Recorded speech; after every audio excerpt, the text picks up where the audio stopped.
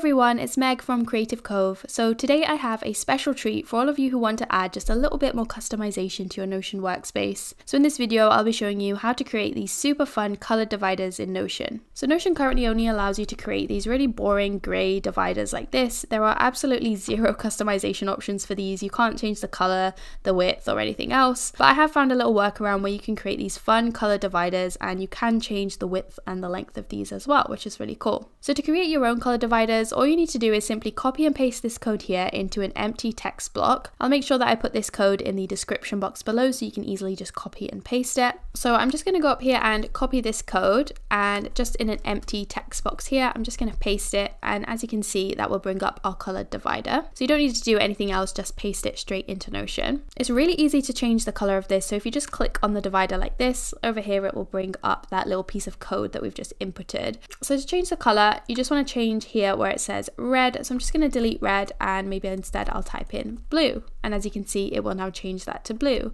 I could also type in green and it would become green, or yellow and it will become yellow.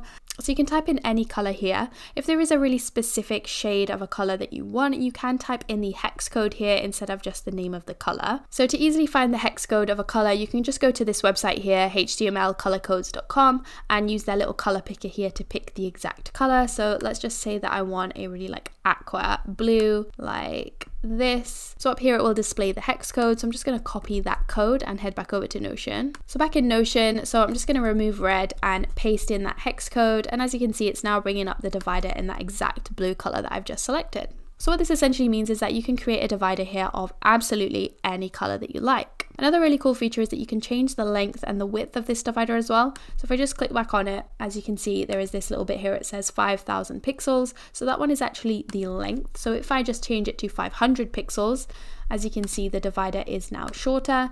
So you can really play around with this to make it as long or as short as you like. So this one is just 50 pixels, so it will just come up to here. So I'm just going to keep it at 5,000. And in order to change the thickness of this divider, you can use this last little bit here where it says 3 pixels. So if I change this now to, I don't know, 20 pixels, as you can see, it comes up really, really thick. I can make it really thin by just putting in 1 pixel. So you can really play around with this to make it the perfect thickness. And that's it. That's how you can change your divider color in Notion. Just as a reminder, I have pasted the code into the description box below, so check that out if you just want to copy and paste the code straight into Notion. If you did find this video useful, please give the video a thumbs up and hit that subscribe button. You can also check out my pre-made Notion templates on my store. The link will be in the description box below.